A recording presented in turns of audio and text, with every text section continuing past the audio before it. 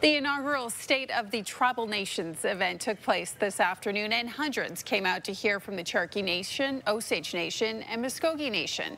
As CJ Macklin reports, a wide variety of topics were touched on, including tribal leadership, economic development, tourism, and cultural education.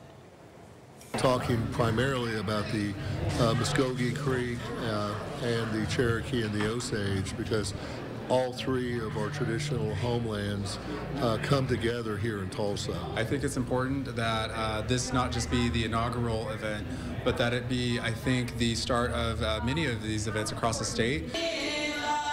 According to the tribes, this year's State of the Tribal Nations was a success. The Tulsa Regional Chamber of Commerce presented several panel discussions for over 800 people to hear today. Cherokee Nation's Principal Chief Chuck Hoskin Jr. spoke about economic development. In the past 5 decades, we've gone from the United States taking its boot off the neck of the Cherokee Nation to leading this state in the economy, in healthcare, in solving problems for communities. Osage Nation Principal Chief Jeffrey Standing Bear was on that same panel, and he spoke on an economic development project called Skyway 36, a project that he wants to include drones. Drone technology for peace purposes and war even are big, and we don't want to contribute to anybody's harm, but you have to pay attention to the world, and it's really the future.